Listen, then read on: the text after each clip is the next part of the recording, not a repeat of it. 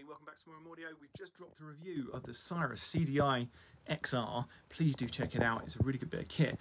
In here today we have a right mess, we've got boxes everywhere. Well, we've got boxes for these speakers behind me, the Bowers & Wilkins 085 D4s. I've got in this box over here the Martins, that's the Duke 2 ceramic drivers, very interesting and super quick actually on transients. Down there we've got the D10X from Luxman, the old Tannoy Eatons. Got this off of Amazon Prime Day. It was just a real cheapy chair just for when we do movies, so we can both sit in here at the same time. And a really good review I've got coming up soon will be this. It's the Blue Sound Node X, which has a fantastic upgrade over the old Blue Sound because the DAC's much better, and actually the headphone amplifier is fantastic too. Versus this, which is the Chord Mojo 2, which is excellent. We're going to pit this and the Win Mini versus the Node X in a fight to the death. Which one is better? You'll find out soon.